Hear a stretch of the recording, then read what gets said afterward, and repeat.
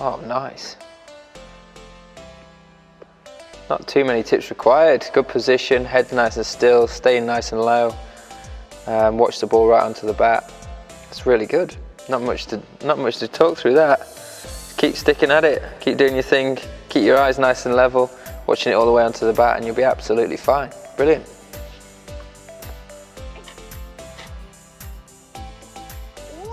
Lovely shot.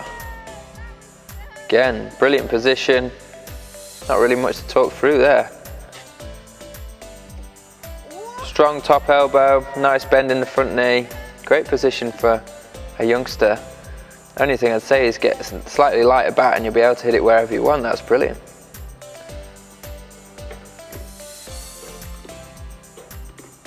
Oh my gosh. Not a lot can go wrong with there.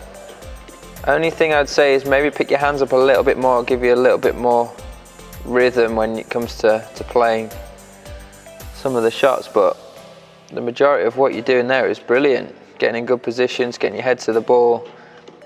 If you just pick your hands up, you might be able to create a little bit more power without having to try and hit the ball too hard. But the majority of everything you're doing there is brilliant. Awesome. Nice, good power.